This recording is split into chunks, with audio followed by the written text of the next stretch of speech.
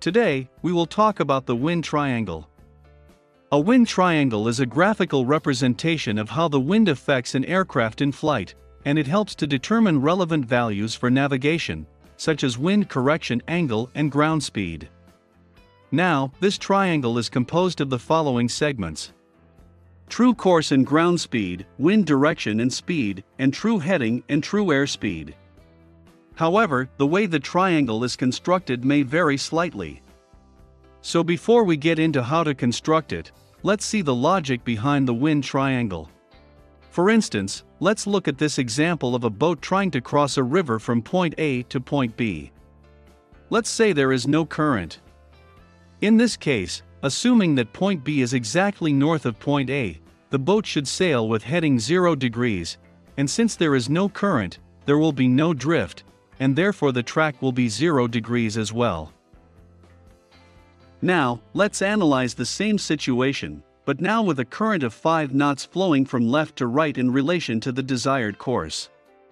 In this case, if the boat sails with a north heading, the current will deviate the boat to the right. Now, this 5-knot current implies that after 1 hour, it will push the boat 5 nautical miles off course. This means that after 30 minutes, the boat will be 2.5 miles off course, and after 60 minutes, it will be 5 miles off course. Now, if we analyze this situation, we can see that there is a triangle, which can be used to determine the drift angle, which in this case is 5 degrees. Therefore, under these conditions, with a north heading, the actual track will be 005. The same principle applies to an aircraft in flight. Let's say for example that an aircraft wants to fly from point A to point B with a desired course of 090 degrees. If there is no wind, there will be no drift, so the track will be 090 as well. However, if there is a 5-knot crosswind flowing from left to right in relation to the desired course, it will push the aircraft off course. This way, after 30 minutes of flight, the aircraft would be 2.5 miles off course. And after 60 minutes, it will be 5 miles off course. And here again, we can use this triangle to determine the drift angle of 5 degrees, which at the same time can be used to determine the actual track of the aircraft, which would be 095. With this, we can see that constructing a wind triangle is a useful way to solve wind problems graphically using geometry. However, we have to say that there are 2 main ways in which we can construct this triangle. For this video, we will refer to them as Method A and Method B. With the Method A, given a certain heading, true airspeed, and wind, we can determine the drift angle, the track, and the ground speed. While with Method B, given a desired course or track, true airspeed, and wind, we can determine the wind correction angle, the corrected heading to be flown, and the ground speed. In both cases, the theoretical background is the same, but the way the triangle is constructed is slightly different. So using Method A or B will depend on the kind of problem we are trying to solve. With this in mind, let's begin with Method A. Here, the first step is to take a piece of paper and draw a straight line that represents the aircraft's heading in relation to true north. The length of this segment must be equivalent to the true airspeed. So let's say for example that the true heading is 081, and the true airspeed is 110 knots. Then, we draw a line that represents heading 081, as we can see here. Then, for the length, we can assume for example a scale of 1 knot equal to 1 millimeter.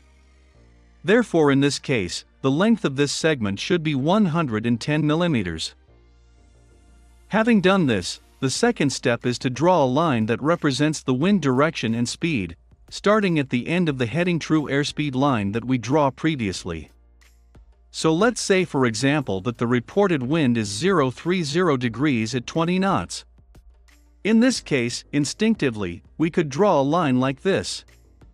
However, this is not correct, since wind direction is always reported as the direction from which the wind blows, and to build the triangle, we are interested in drawing the direction in which it goes, because that will be the direction in which it will push the aircraft. So then in this case, using 030 as reference, we draw a line in the opposite direction with a length of 20 mm, as we can see in this example. Then, after doing this, the third step is to complete the triangle by drawing a straight line that joins these segments, as we can see here.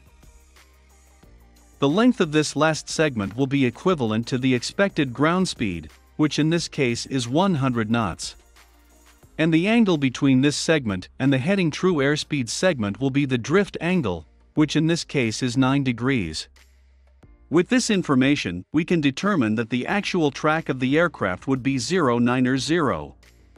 Now, in practical terms, what this triangle is telling us is that, with a wind of 030 degrees at 20 knots, an aircraft flying with a heading of 081 and a true airspeed of 110 knots, will actually be flying with a track of 090 degrees and a ground speed of 100 knots.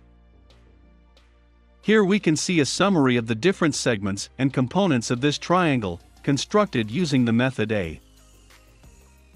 Now, let's have a look at method B.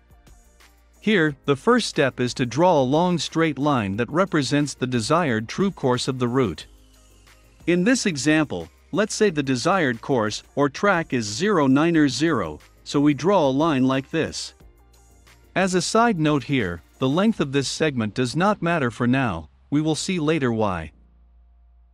So having done this, the second step is to draw a line that represents the wind direction and speed, but here, unlike with the other triangle, we will draw this line starting from the tail of the true course line that we draw previously.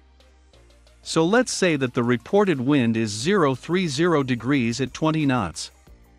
In this case, just like in the previous triangle, we cannot draw a line with heading 030, because we are interested in representing the direction in which the wind is blowing, which in this case would be 210.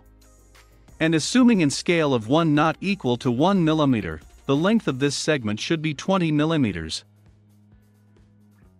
Then, after doing this, we draw a line starting from the head of the wind segment, with a length that represents the true airspeed, to intercept the true course line. In this example, let's say the true airspeed is 110 knots. So then, the length of this last segment must be 110 millimeters, in such a way that it intercepts the true course line of 090. Now, with the triangle already constructed, we measure the resulting length of the true course segment, which will be equivalent to the ground speed. In this example, the length is 100 millimeters, so the resulting ground speed would be 100 knots.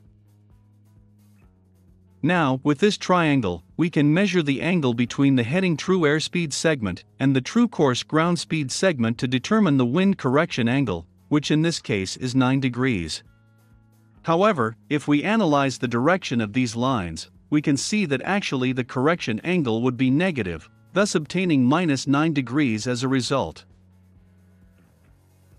Now, knowing the wind correction angle and the true course, we can determine the resulting true heading, which would be 081.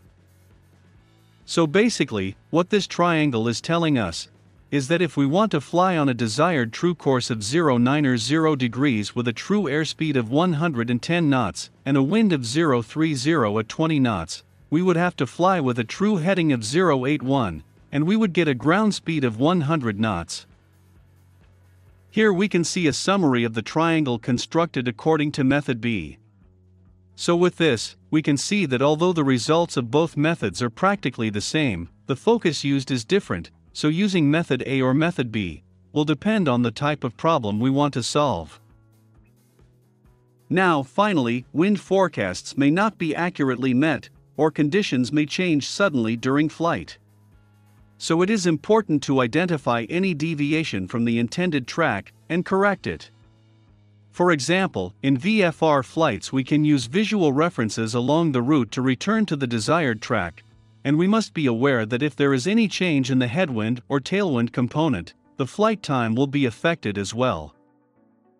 Now, in case of IFR flights, we have to use the navigation instruments, such as a CDI, to identify any deviation and correct it. A useful method to determine quickly the drift angle, and therefore calculate the required corrected heading, is the 1 in 60 rule, which we will discuss in detail in the next video. I hope the information presented in this video was useful.